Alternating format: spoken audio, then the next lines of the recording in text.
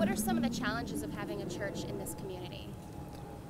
Well, being in this community, as you know, it's a community that doesn't have many economic resources. It's a poor community, but the people in the community attempt to help each other as best they can with the limited resources that they have.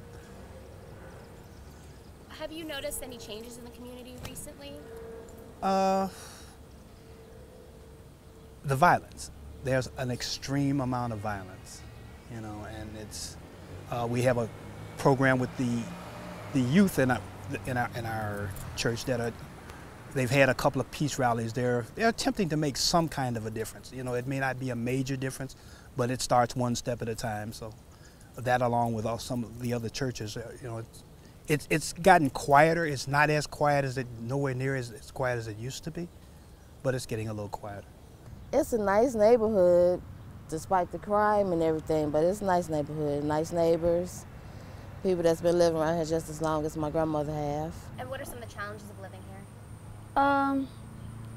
Well, there's not a challenge. You used to, well, like 4 years ago, yeah, we had a problem on the corner with a lot of people, you know, guys hanging on the corner, do whatever they do on the corner.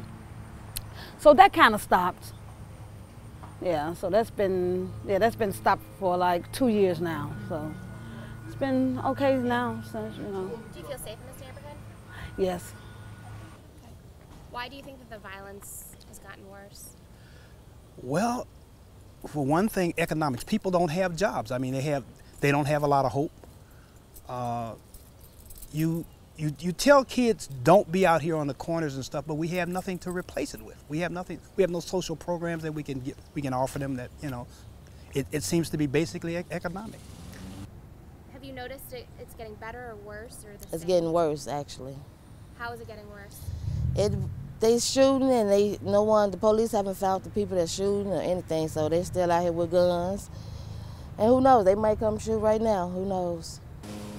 Has the violence in this neighborhood personally touched you? Sure it has. I've known someone who's gotten shot. You know, someone walking to the bus, but that's not going to deter me, simply because at my age, I'm 67 years old.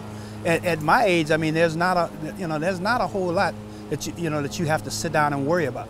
If you're going to worry about what happens to you every day, you're not going to go anywhere. And I'm not going to be a prisoner in my own home. I refuse to do that. What do you like about living here?